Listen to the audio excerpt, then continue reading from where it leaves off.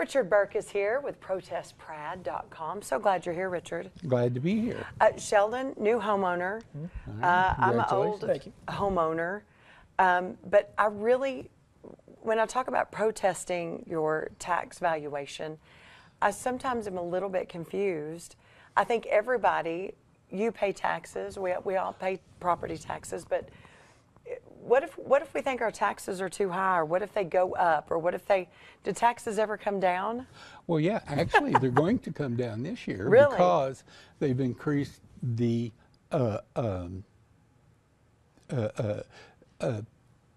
homestead exemption from $25,000 to $100,000. Okay. So your taxes are going to go down. But because your taxes are going down, our concern is that people may not be as motivated to challenge the value that their house is appraised at by the county, because that's what determines how much tax that you pay. And because it's going to come down because of that, people may not realize that long term, what the county thinks your property is worth is what sets the basis for your taxes. And so citizens have the right to contest the valuation that the county's put on there. Who goes out and says this much? I mean, how do we know they're doing that?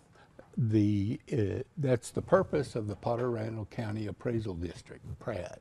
Yes. And it's actually the largest appraisal district geographically in the state, because it's the only one that's two counties. Really? Generally, it's a single county. Most communities are in one county, but Potter and Randall County are in two. But the way that they do that is they use mass appraisal techniques, which is different than an individual appraisal that you might get when you buy your house. They're going to appraise it then, so be sure that it's good collateral for the loan. Gotcha. And so they determine it then.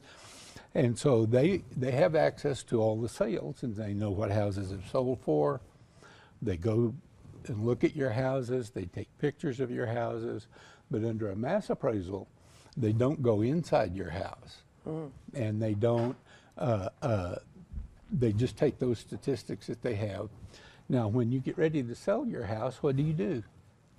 Well, you get it all ready, and you make it as good as possible. Right. In particular, if you needed to do some upgrades, or you needed to paint, or I'm old. I like my old gold shag carpet. But if you're going to sell your house, you might want to have new carpet and stuff like that. So when you're using comparable sales, the sales you're comparing to are people who have done everything they could to maximize the value of your house. But from a tax basis, you have a right to explain that, no, you might not have upgraded everything. You may back up. The property behind you may be a high traffic convenience store, which impacts the value of your house. Or you might have not upgraded your heating and air conditioning, and put in new carpet and painted, and people who sell their houses tend to do those things so that they maximize it. So as a citizen, you have a right to protest it, but the process is a little bit complex, and that's where Protest PRAD comes in. Okay. So you can contact us.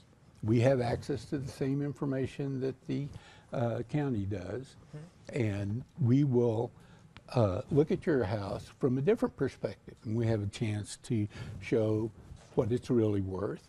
Now, the fact is that a lot of people misunderstand the market. I mean, property values have gone up consistently over the last few years. They've gone up this year. Now, not nearly as much as they have the previous couple of years, because the market's cooled off because interest rates are higher, but they've still gone up. And we find that a lot of homeowners think, well, property values are going down because the market's slow. But they're more moderated. What happened is the increase is moderated. But very often your property is overvalued, and we have a lot of success in getting it done, but it's not guaranteed. Right, and that's one thing I wanted to ask, because if you go through this process, like you said, it may not happen, but I think it's good for everyone to get in there and go through the process. And we want people to know now is the time. There's a certain time that you can do it. Right. You have 30 days to file a protest from the time you get notice of your new valuation. Oh, okay. So in the next month, we've got to file those protests. So when you get your notification in the mail of the appraisal of the value of your house, then you can go to protestprad.com. The website is very easy to use. You can, not difficult at all. You can go on there, and if you think your property is way overvalued or even slightly overvalued, file a protest, and we'll listen. Lots of people want to do that, and I'm glad that you came to tell us. If we need more information, we need help, we need to really visit with you, can we? Yes, you can call me on the phone. Our number's in the at the website, and we'll talk to you about it and explain it to you and help you decide whether you want to go forward or not. Sure. I think a lot of people some big good information.